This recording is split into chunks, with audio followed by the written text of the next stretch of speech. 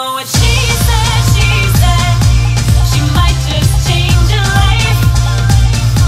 Your job is to make sure that as these animals are slowly being crafted, is to make sure the key aspects of them are retained, that the accuracy is there. So, you know, once the animals come in as photographs, and then they're translated into digital sculptures on the screen, and then finally printed off. What are the features that you are looking at? Obviously, there are the ones that the owners have requested. Yeah. Hey, I want to make sure the collar's there. But then you have to kind of make sure that there's certain key elements, maybe it's the claws or the tail, that have to retain its certain catness or dogness.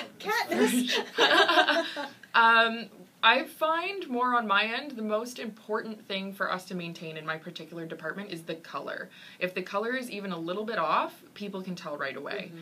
And there is a process that we've developed in-house for treating the parts to make sure that the color is accurate, because the printers that we use, though they're super high-end, really, really great machines, even a little bit of humidity in the air can affect the way the print comes out, and that can affect the color. So we've developed a very thorough process to make sure that we clean each part very, very carefully so that the original true color is what you see in the final product.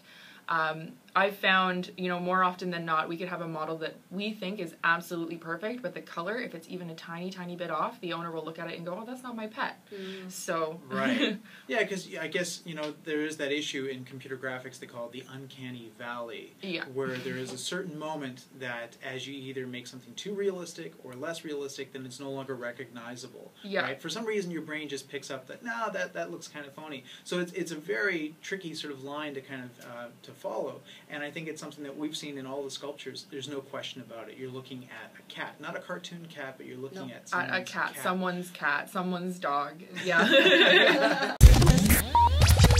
Click the channel subscribe button for full-length interviews and more from What She Said here on YouTube.